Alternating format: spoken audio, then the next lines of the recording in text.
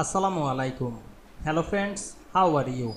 Welcome back to my another video. In this video, I am going to show you how to print 3 slides per page in PowerPoint. Let's get started. At first, you have to open your PowerPoint presentation. Now we want to print 3 slides per page. At first, go to the File menu. Then select the Print option. Then click the full page slides per drop down menu. We can see here the 3 slides. Otherwise you can add 4 slides on one page, 6 or 9. Now I am select the 3 slides. We can see here 3 slides on one page.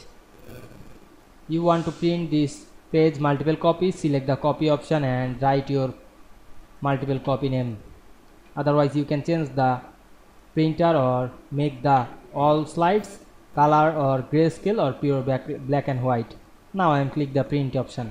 Now we can see we print slides per page 3 easily. I hope you enjoyed my video. Please like, comment, share and subscribe my channel. Thanks for watching.